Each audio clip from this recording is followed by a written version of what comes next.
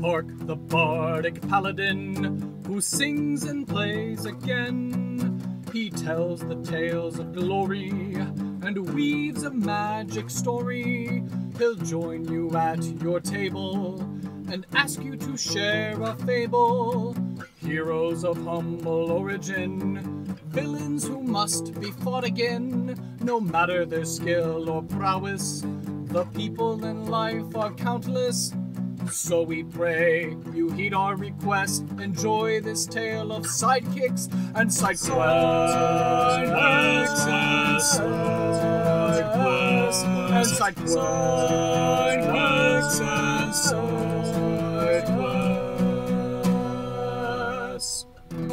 Episode 140. Goobles Goob Horseradish, the Cobbler of Lifting Shoes. Welcome to Sidekicks and Side Quests, the Dungeons & Dragons podcast that helps to put humans back into humanity and breathe life into your campaign NPCs with backstory and bravado. That's right, we're building a world, one character at a time. I am your host, Kurt Krenwelge, the Bardic Paladin, and I'll be joining Eva Terra this table in the levitating platter. Hello and welcome to another exciting episode of Sidekicks and Side Quests, the best unofficial Dungeons & Dragons podcast, in my humbly biased opinion. I've got an awesome guest for you this week, but before I reveal who we are speaking with today, I gotta leave you in suspense with the ad read. This episode is brought to you by Plus One EXP and their brand new RPG Zine Club. Zine Club is a monthly membership subscription service featuring fresh zines from emerging and expanding creators across the globe. It's our way of inviting GMs, players, and zine lovers everywhere to invest more intentionally in the creative community. It's crowdsourced support without crowdfunding. So this service offers monthly releases that they put out in two 20 to 44 page saddle stitch zines. 3 different flavors. Take your pick from story zines, adventure zines, and all of the zines. You can pick your format of print and digital, or just get digital only for your favorite titles. Join the Clubhouse Discord section of the Plus One EXP community on Discord. Get the best prices guaranteed from your subscription that you're going to get each month. You get a private subscription portal where you can manage your subscription, add products, or change your information. Change your frequency monthly, every other month, something else. You pick how often you want these new titles to arrive. You only get what you want. And if you miss a month, why, you can always go back and add a title to your recent month's order. Get an annual surprise each February after your first anniversary. Get access to special content with interviews, how to play videos, special content for Zine Club titles. Get a free pizza if you fill out one of the RPG Zine Club passports, or redeem it for a free pizza at events where Tony is present himself. You're going to get access to new and known designers, the best voices from across the RPG design community. And know that Plus One EXP and RPG Zine Club curate their zines based on community interest and feedback to help you discover your new favorite creators. There's a DIE focus because Plus One is committed to championing diversity, inclusion, and equity in their projects. Creators with diverse experiences make our community better. So Zine Club prioritizes creating equity for all of our creators. And it's more than a purchase. Your subscriptions will let us invest more heavily in our print partners and provide them with potentially life-changing support by consolidating scores or hundreds of purchases as the club grows. So, if you want to learn more, I would recommend that you go to the website rpgzine.club. Again, rpgzine.club. And if you want, go to plusoneexp.com. And when you're buying stuff on that site, beard balms or lip balms or beard RPGs or whatnot, and you need a discount code at checkout, be sure to use the code Randolph, RANDOLPH, at checkout and get some savings on your purchase at no extra cost to you. Again, website is plusoneexp.com, and the Zine Club website is rpgzine.club. All right, and without further ado, I turn the microphone over to my guest, and I ask, hello, mystery contestant, would you care to introduce yourself, tell us who it is that you are, and what is it that you do? Hi, thank you for having me. I'm Eva Terra. I work on designing tabletop RPGs, mainly PBTA. It's just the thing I like the most. Wonderful. Yes, powered by the apocalypse, if I understand that correctly. Yes. Yeah, it is. It is a very cool name if you stop to think about it. Yes, it sounds very metal. It sounds very cool for sure. And yeah, how we first connected is we follow each other on X, and you have like a new game. You messaged me and we're like, "Hey, I've got this new game out, and would you help showcase it off?" So yeah, can you tell us more about what it is that you just launched successfully for you? Yes, released 3 days ago. Spine of Eternity, Everybody Wants to Be a Star. It's a Powered by the Apocalypse. It is a modern fantasy game about adventures in this original setting that I made called the Spine of Eternity, about which is this world where fame is power, and the most famous gets to live forever among the stars after they pass on. It's very based on like this idea where like there's a lot of settings where divinity gains power from the belief of the faithful, and basically just asks what if this applied to everything and everyone. Yeah, and I can see it here on your X page. It's the pinned thing, and as you said 3 days ago of the time of this recording, yeah, you've launched it, and it looks super cool. Um, Yeah. and if I understand, powered by the apocalypse, you don't have as many stats to keep track of. It's like pretty. How does it work if we're gonna like if you make a character and you sit down to play with your group? Yeah, the original Powered by the Apocalypse World has 5 stats actually. Most games do range from um, 4 to 5, sometimes 3 or even 6, like D&D. Hmm. My game actually does also has 6, but they generally have a very small range between like -2 and +3. Hmm. And so, yeah, generally there are no score modifiers, so they're more straightforward. Okay. So yeah, straight modifiers. Okay. So we're not getting too noodly like we do in Dungeons and Dragons. And then so your quest then in this particular game is you're trying to seek divinity by the end of it. Essentially, if you work your way from low level to high level. Yeah, in the sense that you're trying to earn fame. I think One Piece is somewhat. I think it helps about to have an idea. As the story goes on, they start like getting higher and higher bounties on their heads, and Mhm. it's sort of the same thing. You play as travelers who go from place to place, and your main goal really is just you got to make a name for yourself. You got to have everyone thinking about you, and then like yeah, and eventually everybody, anyone who's just cared about a lot after their death just ascends to the stars, which is somewhat metaphorical and somewhat literal. The stars are basically like divinity, and then the things they do is somewhat similar to divinity in D&D. In fact, like they offer power to the living, and with hopes that basically as an investment, in hopes that this will in turn give them fame back. And since we did make the mention of Dungeons and Dragons, I feel like it's a pretty good segue into the next question. But do you currently, or have you ever played Dungeons and Dragons before? I played a couple times, very very few. Like I think a lot of people have played it way more than I have. Hmm.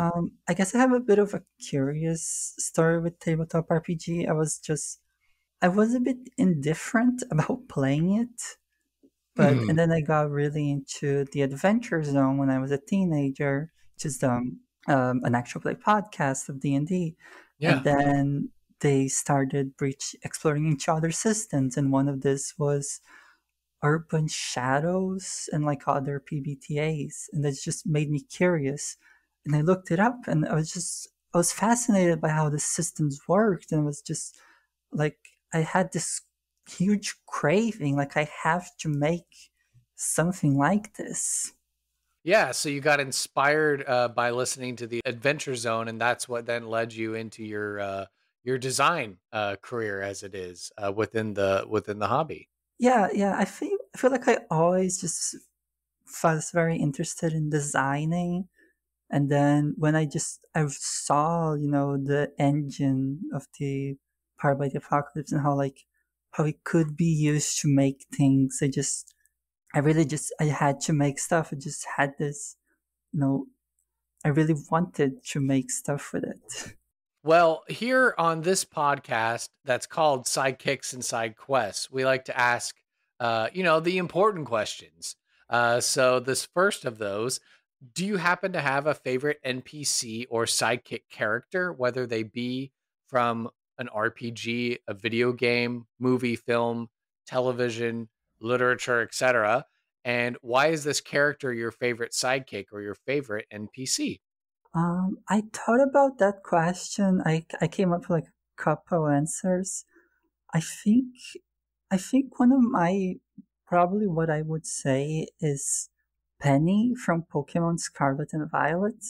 I don't know if she counts as an NPC because she's basically a main character. But I just really like her side quest. This whole I guess spoilers for Pokemon Scarlet and Violet. How she effectively founded this group with good intentions, but now it's out of her control. So know, um, she doesn't hire, but she requests from the player character to take down her own group. I just thought it was so cool. Yeah, the classic thing of like, I started this thing for good and noble intentions, and then it quickly spiraled out of my control because, someone came in and took over, or just like things got more and more intense and I got left behind in the dust kind of a thing. And we got to take it down because it's too corrupt or whatever. Yeah, that's cool. Yeah. I haven't ventured beyond Pokemon Blue. I rocked Pokemon Blue back in the day, and that's about as far as I got. So that's nice. That's nice to hear that. This is the Pokemon thing is still hanging around. That's nice to know.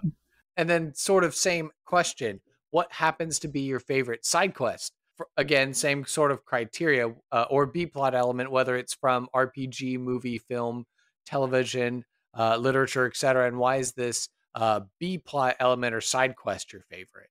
Um, See, I thought about this a bunch, and one thing that came to mind was two different quests in Final Fantasy XIV, and well, they have one thing that connects them, and the first one is like a weaver crafting quest, where basically there is this noble lady who wants to, I don't quite remember, but basically like she is in love with this knight and her mother doesn't support her dating. Then later revealed that like her dad was also a knight, and that's part of why her mother doesn't support that, because she doesn't want her daughter to lose her boyfriend the same way.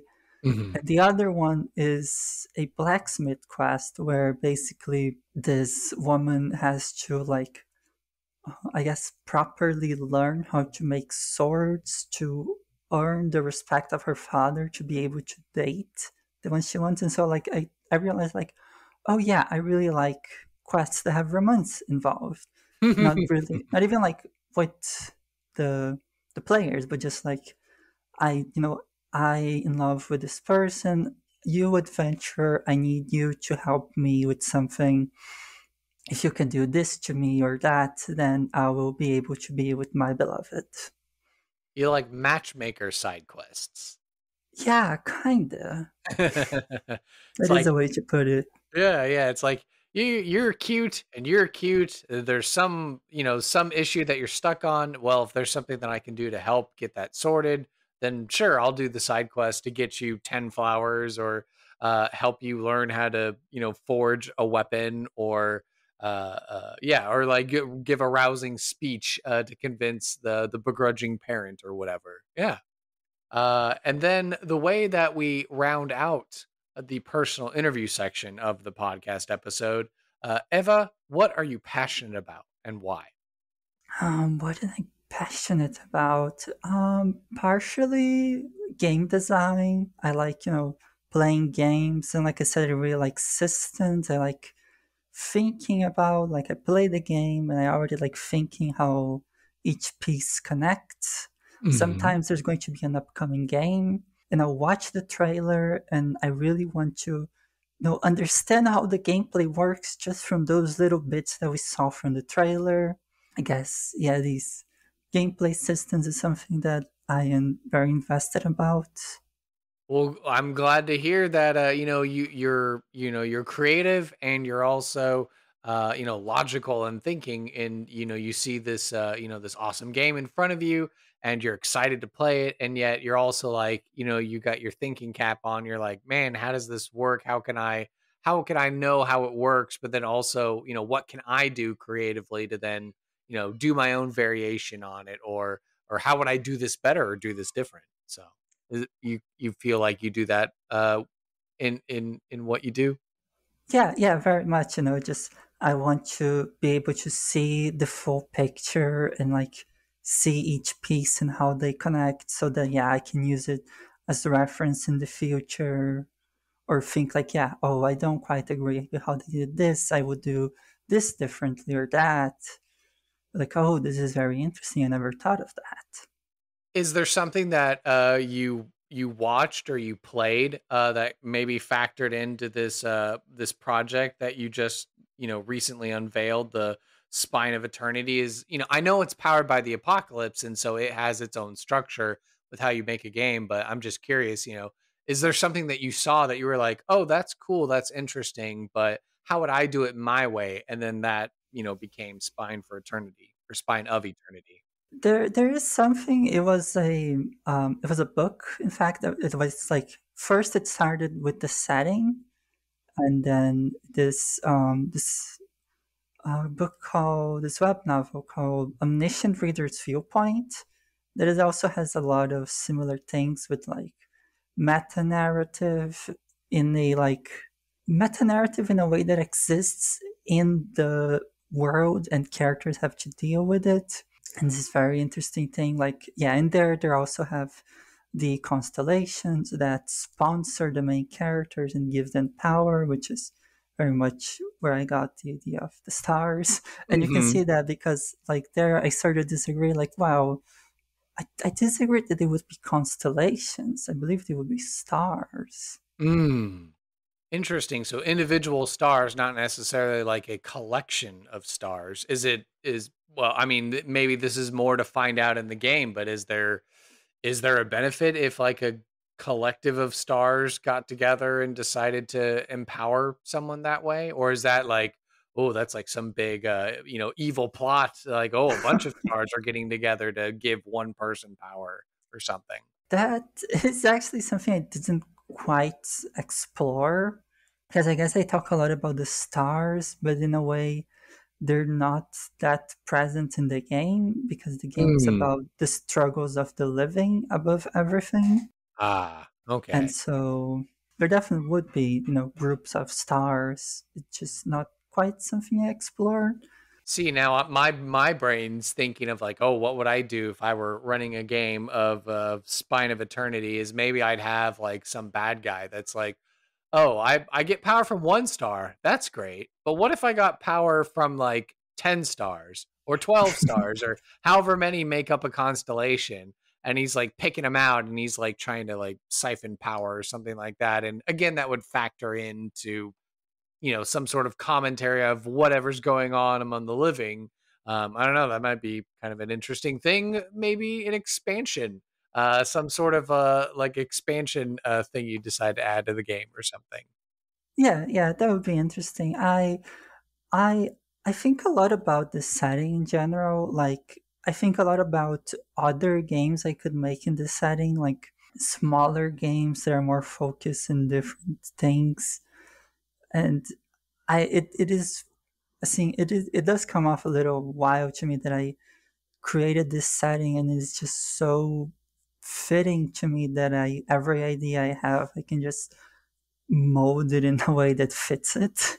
Right. I feel like that's kind of how I am as a DM is like, I'll have my players, contribute something cool. And I'm like, wow, that's amazing. Like that totally changes my thinking. And now I have to figure out how to like mold this whole interesting thing into the story of my world to make it all work. And so, yeah, I think that's a strength of us as creators is being able to collaborate and get those ideas and inspirations then because we're passionate about our babies and we're like what more can we do to like make this thing even cooler. Yeah, yeah, and then yeah, I have just a lot of like different ideas. I mean, everybody has ideas. It's just very only a fraction of them, get to actually come out, and it's just fun. Like, oh, what if I did thing? What if I use these aspects like this or like that? Exactly, yeah. And so we have gotten through the first part of the show, the personal interview section, and I think it's time to head into some NPC creation. Yeah.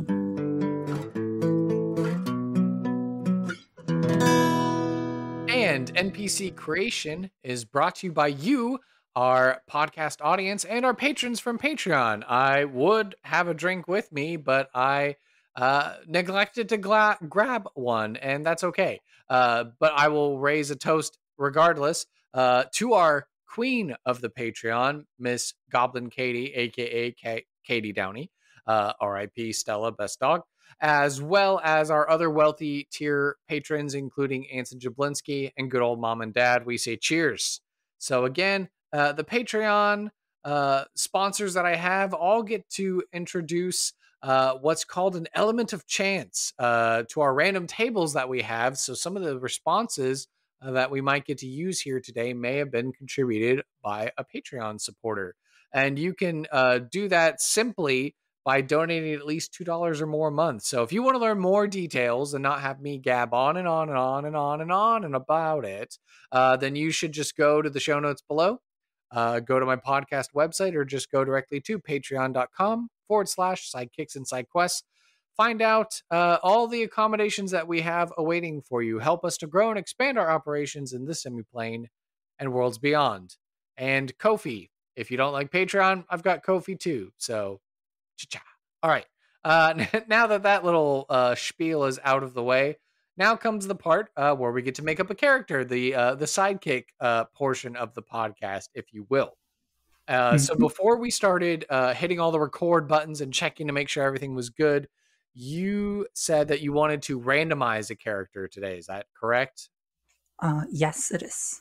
Okay, perfect. So we've got all our tables here at the ready. You've got your dice, and we can begin. And so the first question we have to ask ourselves is, what is the name of our character? And if you'd like to roll a d20, we'll figure out who we get. I will. And it is a 6. A 6. Okay.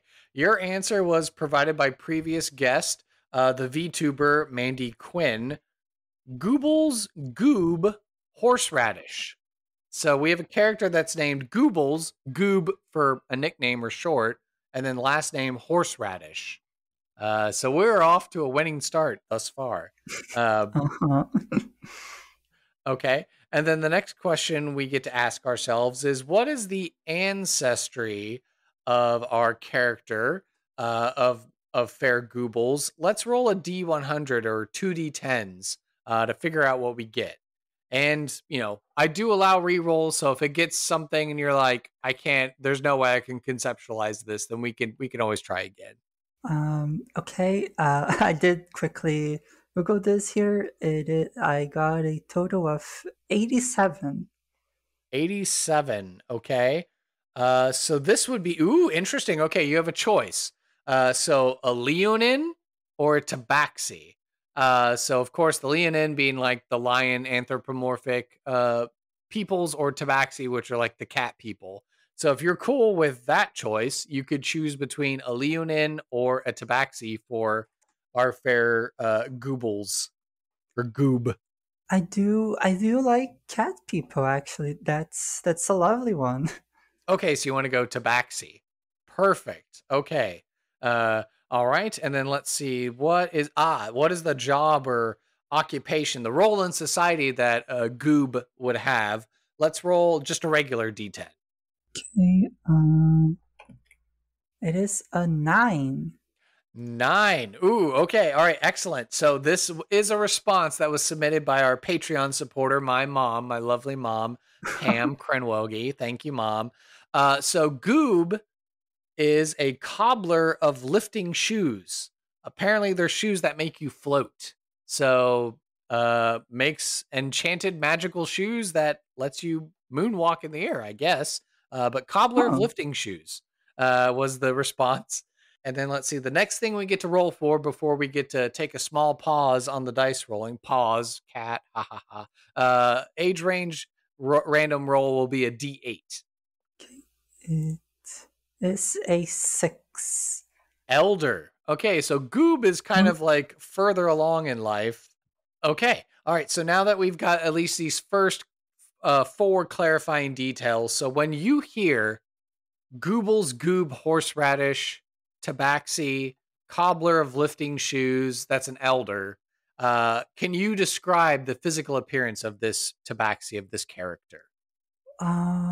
First thing that came to mind was actually I do have an older cat, so I imagine like almost like a lion's mane, like not quite, just Mm-hmm. but yeah, like the fur is just old. It's a bit just very much like it doesn't look quite healthy. There's like uh there's definitely a couple scratches on the ears, and, Mm. like, and yeah, just yeah, a couple, just like yeah, very much an old cat, like yeah, with a big mane, or just yeah, with a mane. Just most cats don't have one, so having one is already a noteworthy thing. Mm-hmm. And I imagine like more not necessarily really a robe, but not more like comfortable clothes. Like Okay. I am just sort of imagining the retired mentor idea, almost like yeah, martial Okay. artist mentor in the mountains, but right now yeah, just wearing just comfortable robe. Is there a coloration to this tabaxi's fur? Like, I know you just said that you have an old cat yourself. I have 2 old cats, but is there like a particular fur pattern or coloration that you imagine for Goob? I would go with a tabby cat's patterns and the colors. Yeah, like slightly gray, a little bit yellow, Okay. yellow eyes, Oh, but yellow eyes. very like, but I think much more to the gray side. Like cats Hmm, don't quite gray, but that's when you true. want to compromise something, you Right. always add Right, they start like human. thinning out because I know one of my cats, she like right behind like her eyes, but in front of her ears, it's like she has her fur is like very thin there. So I imagine like that's like her way of going bald, in a Yeah, way. yeah, yeah. My cat has that a little bit too, a bit thin, thin fur spots. Okay, thin fur spots, tabby coloration, yellow eyes. Is Goob Goobles? It's just so funny to say. Is Goob like an old man tabaxi, old lady tabaxi? Just I'm wondering the hands too, like a Yeah, cobbler of yeah, lifting shoes. Like I wonder what goes into that operation. yeah. I think Goops is an old man, and yeah, the hands are probably very. I mean, they have like very calloused, Mm. a lot of just lot of manual working through many years. Mm. I don't know. I guess they have beings, foul beings. I don't know. Oh, like in their toes, you mean? Or like they're Yeah, like okay. Is he not really sure. polydactyl maybe? I know some cats are, manage to have like extra fingers and stuff like that. And I don't know, any of that spark your imagination or anything? I am sure. I don't know how the average tabaxi hands is I imagined, feel but like yeah, they're pretty humanoid, anthropomorphic. So I feel like five, four fingers and a thumb. Okay, it's five yeah, fingers, people, but yeah, four fingers and a thumb. I feel like is pretty normal for most, humanoid creatures in D&D. yeah. I'll probably go with that. Okay. Just kind of curious your thoughts. Because obviously it's D&D. You can do what you want. Your lore can be different than what's written in the books. But obviously a name like Goobles Goop Horseradish is not a typical tabaxi name. So is there a story behind why old Goop decided to go with that name? Is that like their given name? Or is that a name that they came up with when they moved to this community and decided to be a cobbler of these magical shoes? Hmm. I thinking right now. I I have a bit of a I already like the kind of role this character plays in my mind. So I Okay. do think that Goobs would be a nickname. Okay. Yeah, like this the kind of nickname that like you come up with like your friends when you're young, and like everybody has a nickname, and then you drift away from each other, but like, you still keep that dear nickname with you. Hmm. That's true. I understand from the UK that that is very much a thing of like when you're in school, your classmates will give you some sort of nickname, and it's just a nickname that follows you your entire life. And it's like, look, I'm not, Google's horseradish was like, some sort of like joke character or something that I made up one day in class, and it's like I haven't been that wild and crazy guy, since I was like a little kitten, and now I'm like this, this cobbler. I make these shoes, but it's yet people still just call me old Google's horseradish, and it's like they won't leave that alone. He has like a proper name, but it's like nope, only people want to call him Google's horseradish or Goob. Yeah. Okay, is there a story behind of what you think a Google's horseradish is? Is it like a particular kind of horseradish? Maybe. I maybe yeah maybe they just really liked horseradish. Like actually, yeah, the idea of yeah, it is a kind of horseradish, and Okay. Google just really liked it, Okay. so that's their nickname. Okay. So he was just eating a bunch of it one day, and so then they just started calling him that. And he's like, I like it all right, but Yeah, it's not like my favorite thing in the world.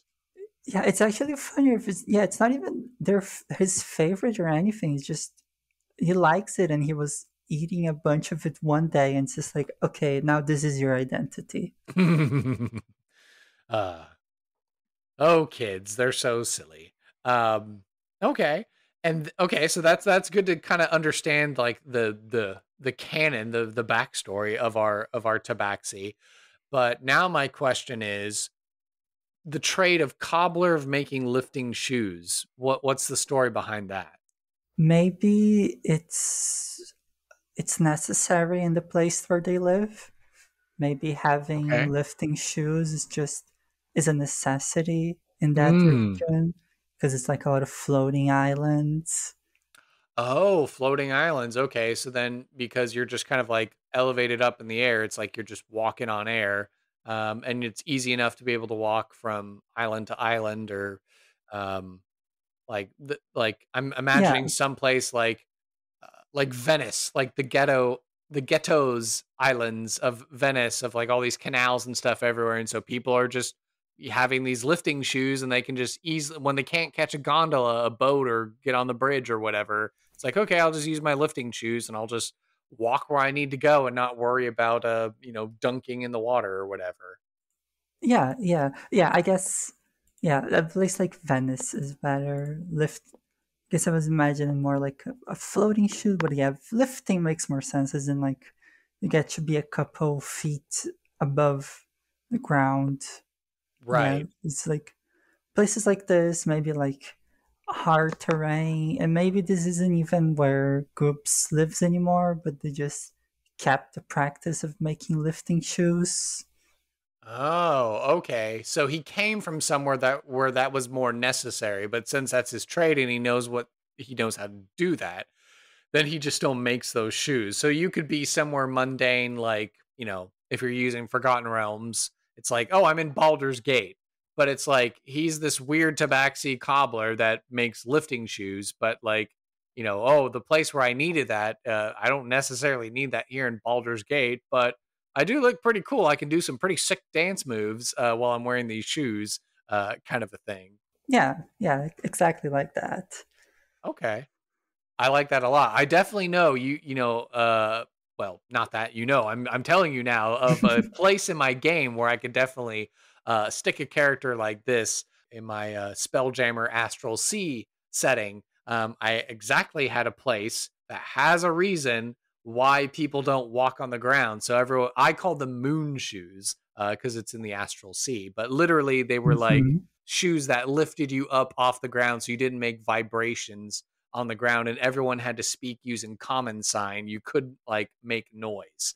Um, like at least that couldn't be managed by magic of like dampening devices and stuff like that. So that was a real fun challenge to invent that place. And so I'm like, oh, Google's Horseradish is just another guy who makes moon shoes or lifting shoes or whatever. So that's maybe where he came from, and now he's retired to the mundane world, and he's settled in a hamlet or a seaside town, and he's making these weird shoes, and people are like, we don't know what to do with these, but they seem cool and they look nice, and oh, I feel taller now. I all the ladies are wearing them, giving the impression that they're taller, but when they lift up their skirts, it's like, oh, they're actually up off the ground by like a foot or something like that. Yeah.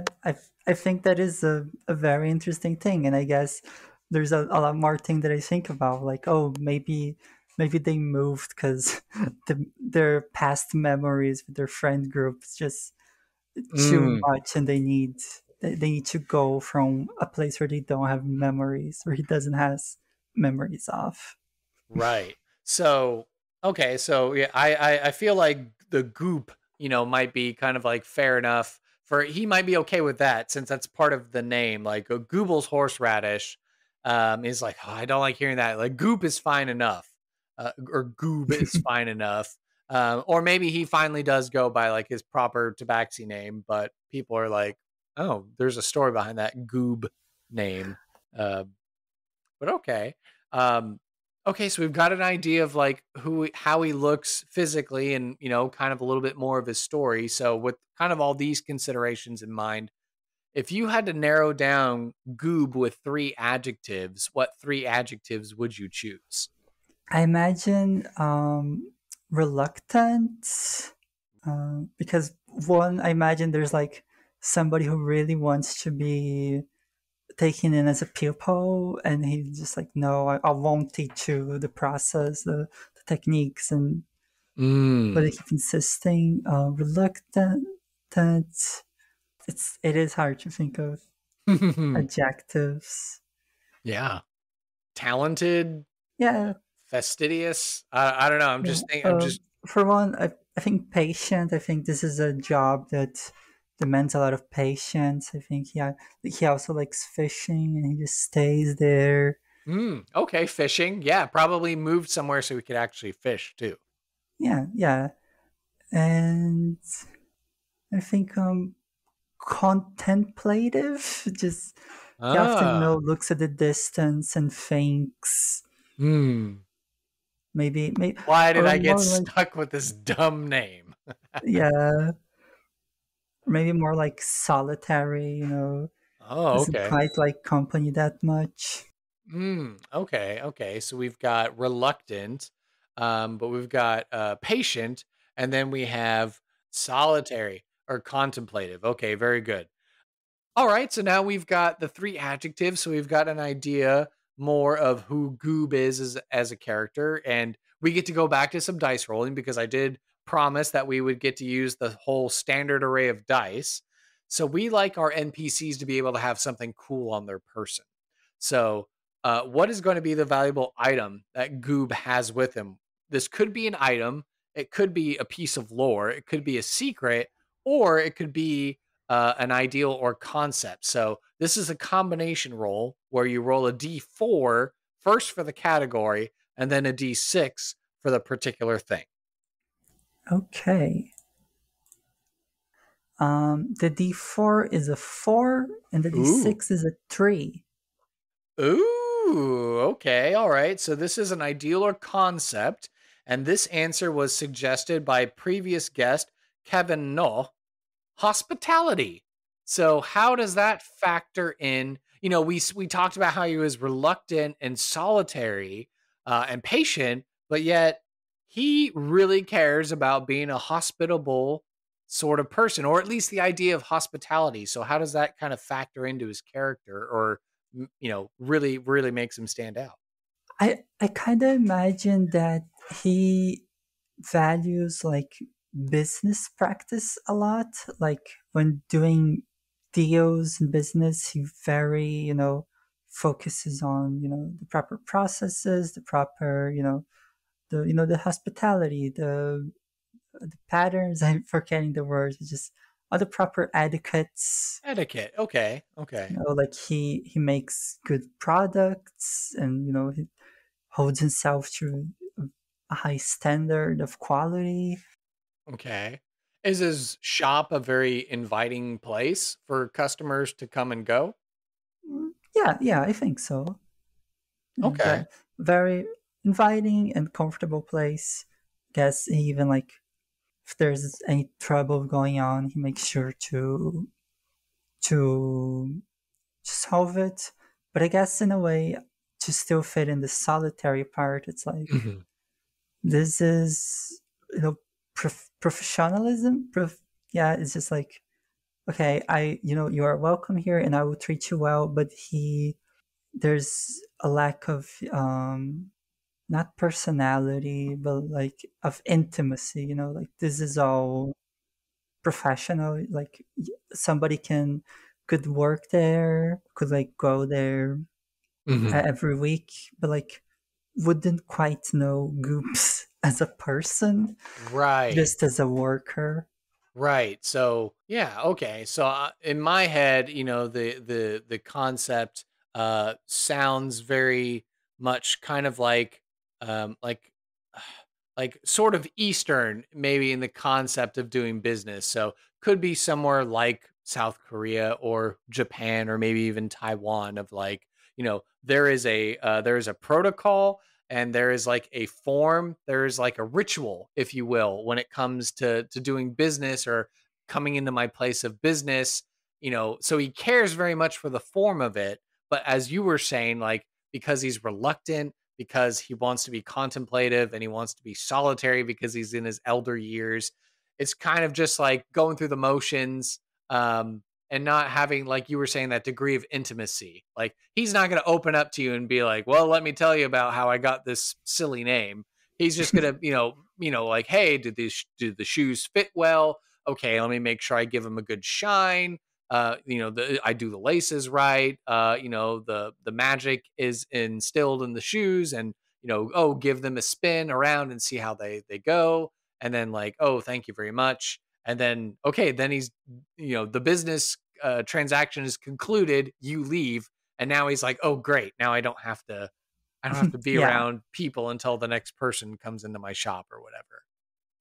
Yeah, exactly like that. I mean, I was even saying, like, I was picturing, like, old martial arts master, I guess, partially because I've been watching a lot of Gundam, and particularly this one.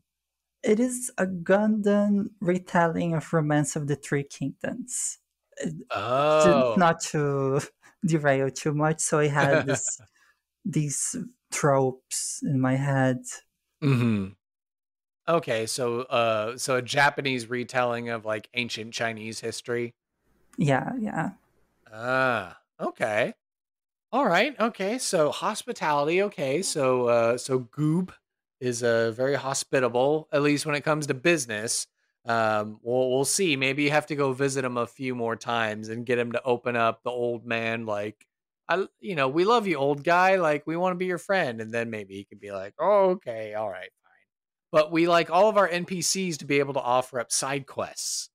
So what is a quest that Goob would be willing to offer to player characters, or to hire them or task them with doing something? If you want to roll for this, the last dice, a d12. Yep. It is a 1. It is a 1. Okay. Interestingly, another response from previous guest VTuber Mandy Quinn. There is an interesting shadowy dog that is prowling the streets of the nearby town. What is this dog? So, old man, being contemplative, and he's noticed this dog. What do you think there? Do you think this is interesting? Kind of now, it's kind of more of like a Jimmy Stewart Rear Window sort of a thing, where he's like not necessarily that Goob has broken his leg and he can't. He's like he's not forced to stay in his house, but because he's a bit reluctant or he's contemplative, maybe going into that hospitality thing, he's like, I'm spending a lot of time making sure that my place of business looks good. But he's just noticing this shadowy dog. I don't know. What do you think?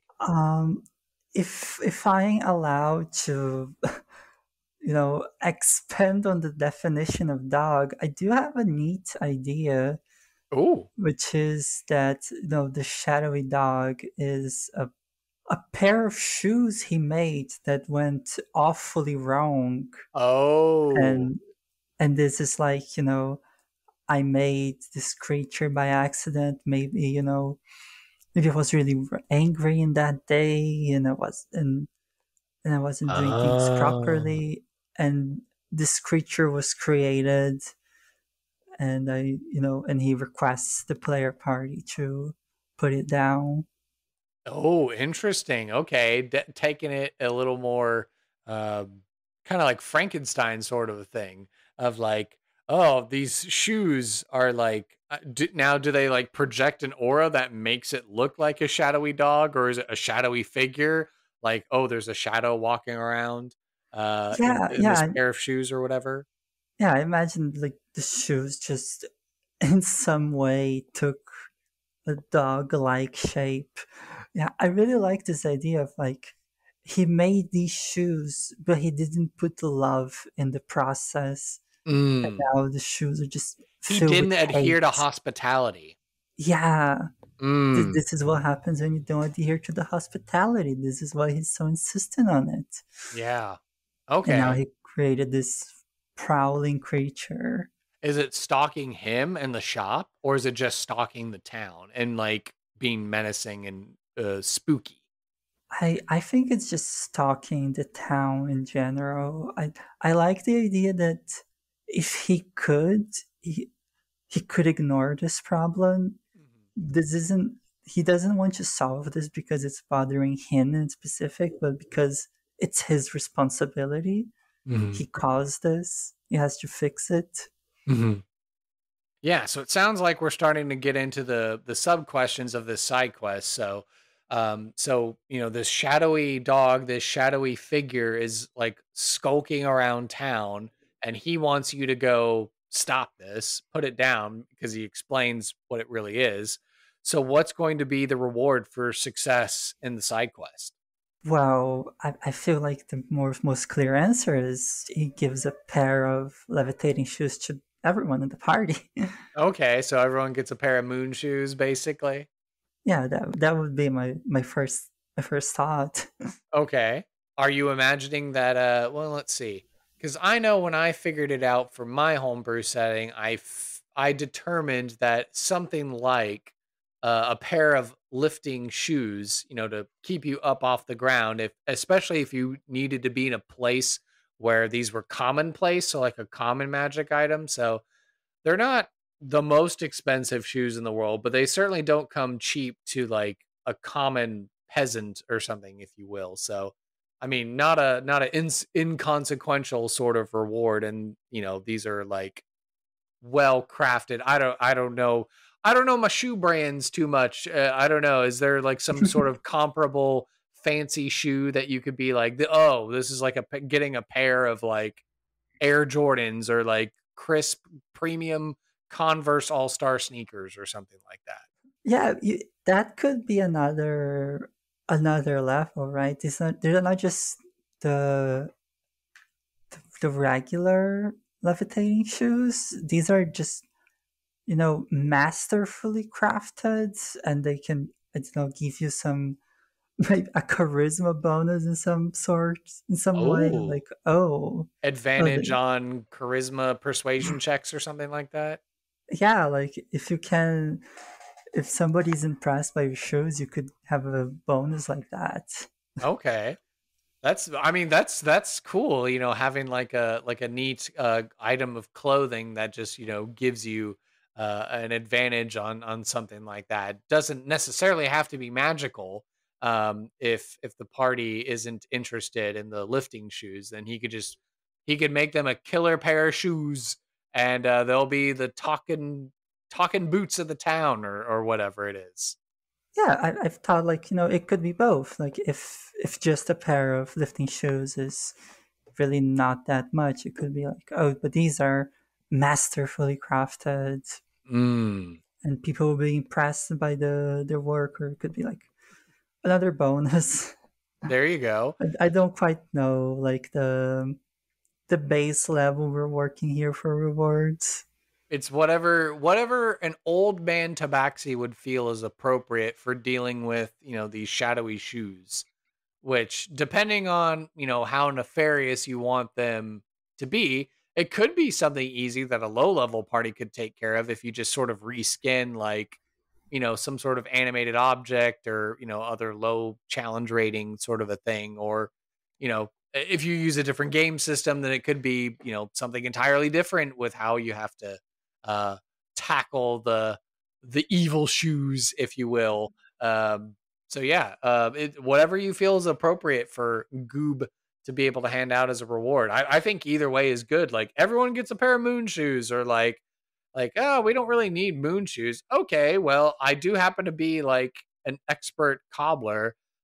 You got some sort of fancy ball you have to go to, or you're about to go appear in court, royal court for someone, and you need to impress with your shoes. Well, I'm the cat for you.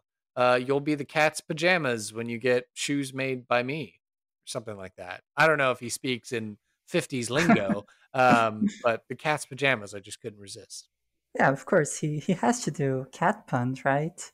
Oh, But okay. There's something else we learn about his character. So he's old man who's reluctant and solitary, but he can't resist a good cat pun. That's good yeah, to know.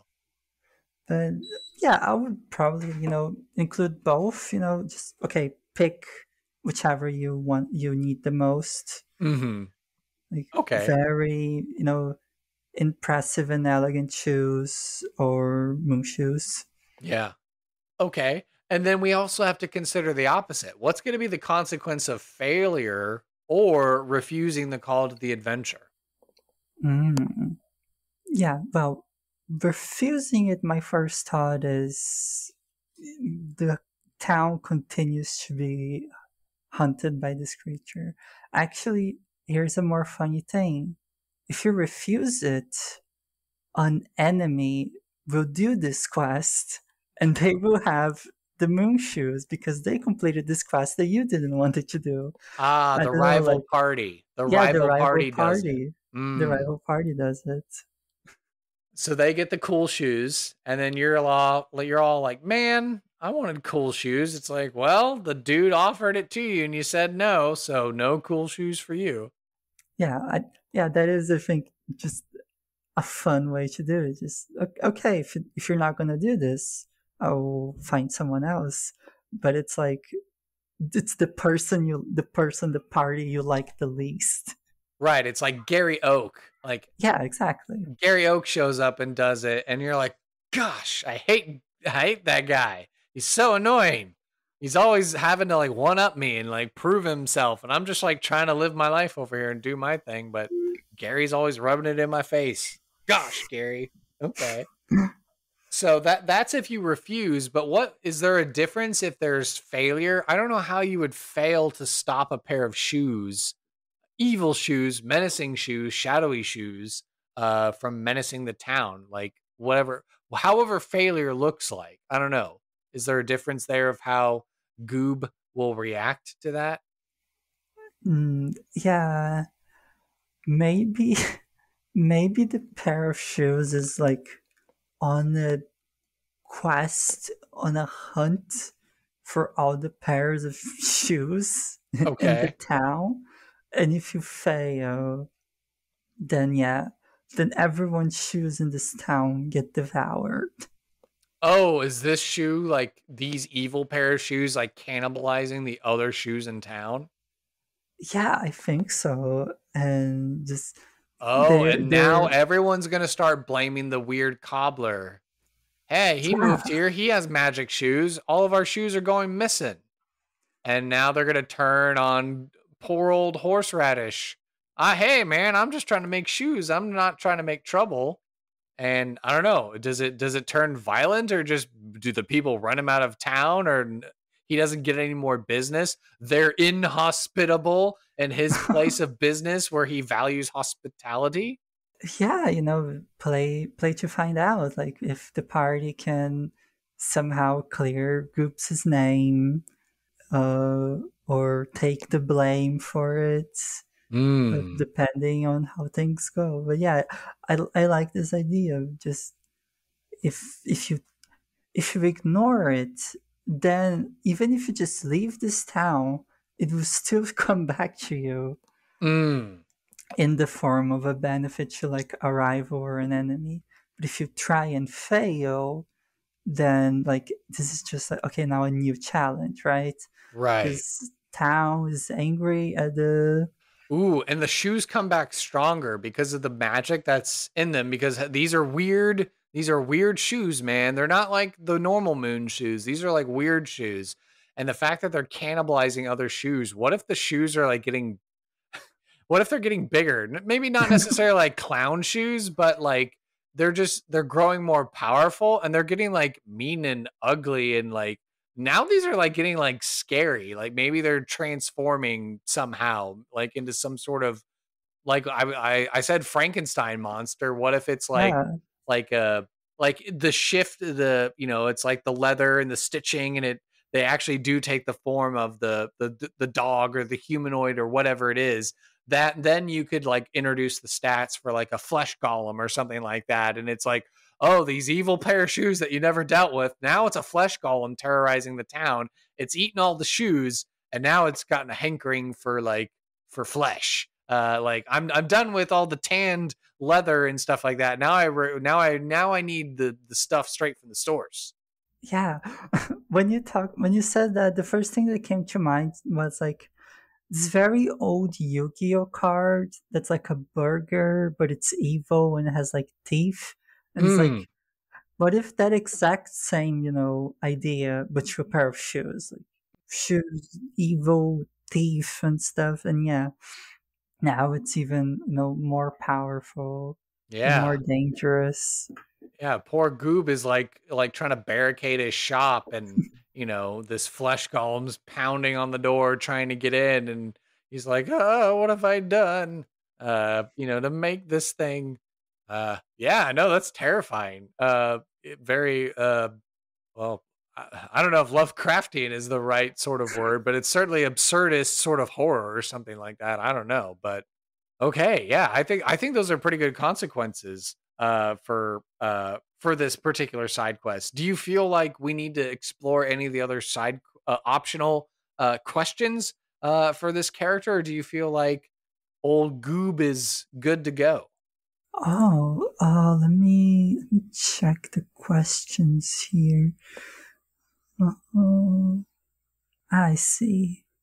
There is a question here. What impact have you made on the world? How have you shaped the local area? Yeah. Good question. Simple. Everyone in the local area has moon shoes. Oh, okay, yeah. So he Oh, helped make them in the previous area that he was, and now this town, like we alluded to, if it's somewhere like a Venice or some other like regular town, but like everyone walks around a little bit taller and they wear their dresses longer to give the illusion of everyone being taller in town. But then it's like, oh, it's because everyone's like lifting off the ground like by a foot or something like that. So.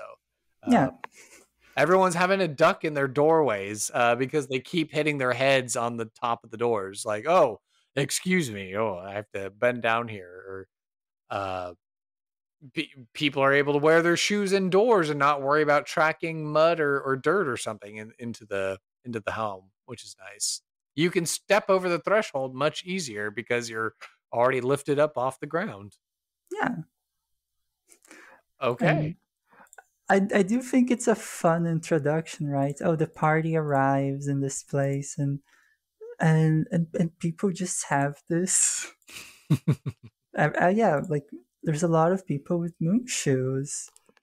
Yeah. Perfect. Okay. Well, it sounds like we've got ourselves a pretty awesome little guy, and I think it's time we stick him into a random encounter.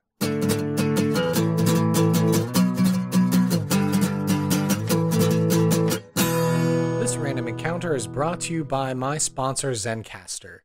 Zencastr came into my life when I didn't think I would need it, but now I definitely need it with trying to raise a family and keep the podcast episodes flowing and all that stuff, and not trying to keep myself awake for all hours of the night trying to get these episodes edited. Thanks to Dane and Benjamin over at Dispel Magic showing me this service, I was hooked and I decided to become a paying member so I could get access to all these awesome tools with editing and getting these great episodes to you. So it is so easy and super easy now to record a podcast with Zencastr. You log into your browser and you start recording a high quality podcast right away. You could record studio quality sound and up to 4K video with your guests. Feel a sense of zen, knowing Zencastr's multi-layered backups ensure you always have your recordings in the highest quality, even if the connection is unstable. A hard sell. On that point alone, I would, I've been podcasting for a couple of years now. That is amazing. So that is a great selling point of this service. You can sound your best. Have you ever worried what you might sound like on a podcast? With Zencastr's post-production process, it makes you sound buttery smooth. It automatically removes the ums and ahs as you click on that feature in the post-production settings, and in your recordings, it's going to remove those awkward pauses and conversations too with the click of a button. Set the right podcast loudness and levels while reducing background noise with a click of a button. It really is that easy. It's all in one. If you have thought about podcasting before and realized that you need a lot of different tools and services, those days are done. With Zencastr's all-in-one podcasting platform, you can create your podcast all in one place and distribute to Spotify, Apple, and all other major podcast destinations. Go to zencastr.com/pricing and use my code SIDEKQPodcast, and you'll get 30% off your first month of any Zencastr paid plan. I want you to have the same easy experiences I do for all my podcasting and content needs. It's time to share your story.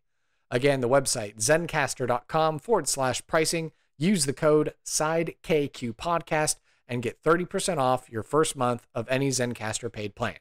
Thank you so much to the sponsor, and back to the podcast.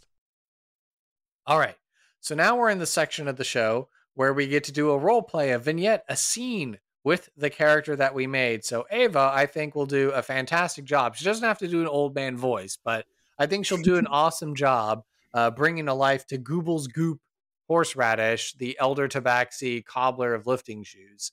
But the question becomes for me, who am I going to be in this scene? Am I going to be, someone from Goob's childhood, giving him this name? Am I going to be one of my adventuring characters getting this side quest about, these shadowy shoes lurking around town?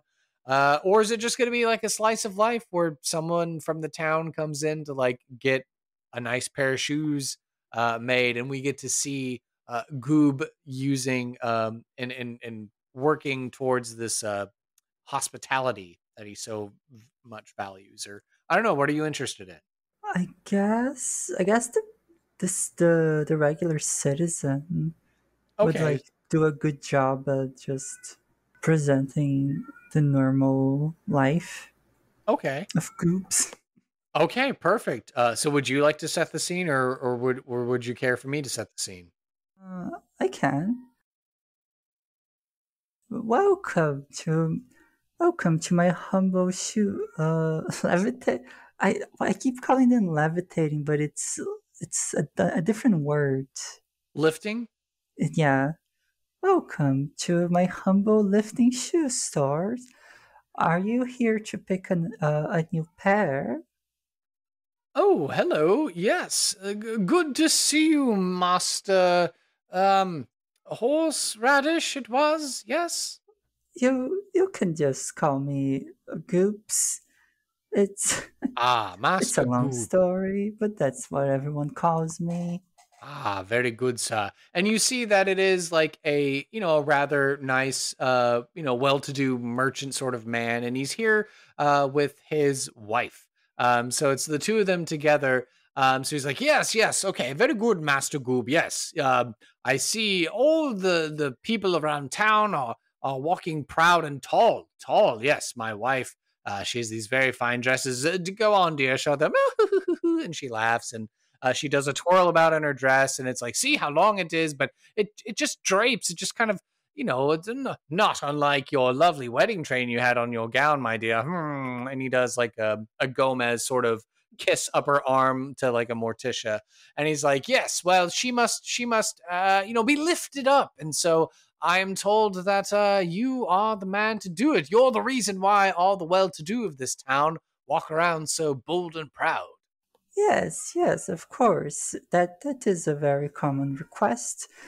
If I could just take your measurements and then yeah, just like you know, very professionally imagine like he has the measuring tape in a specific place, and then Mm-hmm. yeah, and then he returns the measuring tape to that specific place, and he gets like not just like different measures of the feet, but also know like is there a particular distance from the ground you would like to be? There is a, a level of wiggle room that I can adjust the shoes from Ooh. about a half to 1.5 feet.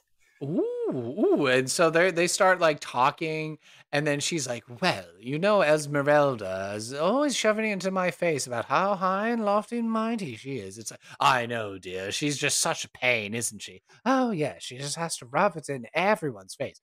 And you, my little man, ooh. And they get a little flirty and stuff like that.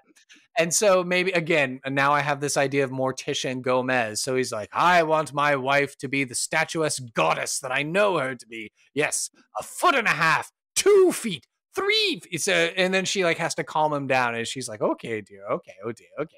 He's like, I'm sorry, I'm just so in love with you, and I just can't stand that Esmeralda has to be, making you feel less of yourself when I know you to be the shining, radiant jewel of my eye. And she's like, oh, you speak such sweet poetry to me. And so they're talking and being a cute couple and all that stuff.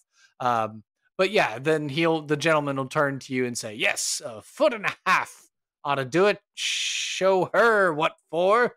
Ha ha. Yeah, and then I imagine there's a lot of first comes measuring and all the technical stuff, and also asking about styles and like, oh, is this going to be a pair of heels or so and such? Oh, It's well, just yeah, no, she definitely is like, oh, she tells you exactly everything that she wants. And she's like, to the level of detail where it's like, oh, Miss So and so had like, jewels on hers. Well, I want like twice as many jewels. Or like, she went for, this kind of a heel. Well, I want this kind of a slip because I'm not a fool. I want my feet to be comfortable, not aching in it. And then that'll naturally allow me Mhm. to be taller rather than having to cheat and rely on like the heel part of it to goose me or something. Yeah, I did say heel, and then I stopped for a second there thinking like lifting shoes with heels. How does that work? But yeah, Right, it is unless like it just kind of, like, resets the ground, of, like, the heel then kinda, like, sorta cheats you up or something like that, or, is meant to, accentuate the derriere or something like that, and, so this woman is just like, "No, I don't need to be superfluous like that, I'm gonna be taller because 'cause I'm already gonna be, like, a foot and a half off the ground versus her because she's, like, maybe, like, a foot off the ground or something like that," and, you know yeah, and then I imagine there's also a whole process where like, oh, do you want the colors and the materials? Do you want it Mm. to match with a specific dress or jewelry? Ooh, yeah, yeah. It's like She tells you the whole 9 yards of what she like, wants. Um, yeah, and then like he's just delighted, and, he's letting his wife, express what she wants, and, he's happy to pay for it, no problem. But then he's looking around for himself, and then he begins to ask questions about, like, well, what can you do for me? And so he starts seeing, like, maybe some of these, like, really rich, court, like, social gathering ball to do sort of shoes, and so he'll ask about those and, like, "Oh, those should be red," because those are fancy. And then, yeah, this is gonna carry on for a while. How long do you think, like, the transaction, would take to get the measurements and then probably, like, set them up for them to come back and stuff like that? oh, I think that Goops is like, there's some clients that are like this, that like they want a very specific thing, so if it's like this would take much longer. But then there's also like more common folks, it's just I just want a pair of lifting shoes, Mhm. normal. And these are often like come are quicker, and also they probably have very different price ranges, Mhm. right? If you the rich folk who wants very fancy shoes, like he will make them, but they will be much more expensive than the shoes made for like the common folk that just want a regular pair of lifting shoes. And Sure. then yeah, a request like this would probably take a little longer, but also if there is haste, he will find a way to like, okay, I can get this, I can get this done in 2 days. Yes, Mm. it won't be easy, but I've I've done harder tasks before. Hmm. Yes, Master Goop, they say that you are the finest cobbler in this town, and he pays you this long compliment.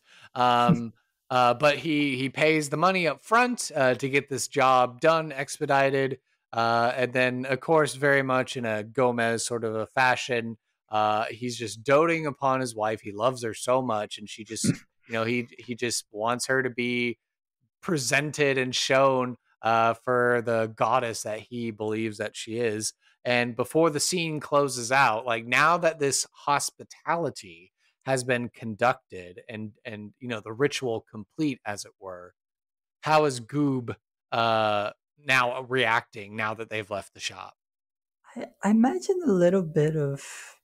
See, I imagine that Goop still keeps sort of like a posture and a tidiness even when there aren't clients. Hmm. But like if somebody is present in the store, that it makes it clear that they're not interested in buying shoes, I think Goops will be much more like stern in that kind of that kind of like behavior. And scene. So there we go. We made it through the random encounter section of the podcast. So what was it like getting to be a voice to Google's Goop Horseradish? It was fun. I don't often do voices, but if I did I did what felt correct. Mhm. Yeah, no, I think you were good and honest, and gave a good, honest portrayal of the character. Yeah. So now is the part of the show where we enter into the final thoughts section of the show. So what is any final closing thoughts that you want to share? And then any last things that you want to plug and share with us and the podcast audience? I definitely like the random tables. I think that making something like from a blank paper is harder, but like having these starting points makes it much easier to go with the flow. And that's part of why I like role playing. I love rolling dice. I think it's fun. I like Indeed. it when games come up with, new, original, fun ways of rolling dice. Excellent. And it was a fun experience. Like, okay, I roll a bunch of dice. I have this idea, and then like, oh, okay, but now there's this new idea how to adapt, and that's really what I like about role playing. Is just like, what happens next? I don't know. The dice will decide. Oh yes. And my URL is Eva, no spaces. It is IN on X and Blue Sky and Tumblr too, on all of these websites. And thank you for having me. It's been a great episode. Yes, thank you. Thank you for being a guest, and we will make sure to get all those socials out for you. And I can't wait to have you back on the podcast, making even more interesting NPCs. Yeah, it's been a great time. Thank you. Thank you for listening to this episode of Sidekicks and Side Quests.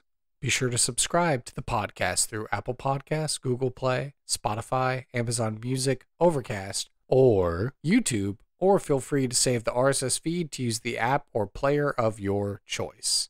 Visit our website, sidekicksandsidequests.com, for links, write-ups of the NPCs, and to learn more about the show and the guests who have been on it.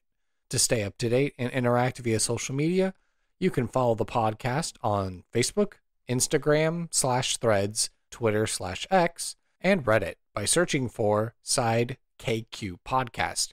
You can also find our small Discord community as well online. I would love to talk D&D and showcase your fan art, stories of how you used our NPCs, discussions, and commentary. And hey, if you'd like to hail the bard and send me a message, an email, you can do so by communicating with sidekicksandsidequests@gmail.com. To help this show be the resource it's meant to be, I ask that you leave a review on iTunes, 5 stars, please, to help spread the word and share our podcast with your friends and family. Whether you're a veteran player or an aspiring dungeon master, there's something here for everyone, and I want to hear about it. As mentioned in the NPC creations section of the podcast, I do in fact have a Patreon for Sidekicks and Sidequests. If you love this podcast and what we're trying to do here, I would appreciate it if you would just go to the website, patreon.com/sidekicks and sidequests. No matter your lifestyle expenses, we have wonderful rewards at every level of Patreon membership tier. Modest, comfortable, wealthy, and aristocratic accommodations await, and we welcome all patrons to the Levitating Platter. Seriously, your financial support allows for this passion project to continue to invest in itself through the tools that will take our production to the next level, as well as provide more content for our patrons and the community at large. Please consider supporting me on Patreon if you can. Sidekicks and Sidequests is unofficial fan content permitted under the fan content policy. Meaning I'm not approved or endorsed by Wizards. Portions of the materials used are property of Wizards of the Coast. Copyright Wizards of the Coast, LLC. Thank you for your support, and I'll see you at the pub next time. Bar to rock on 1, 2, 1, 2, 3, 4.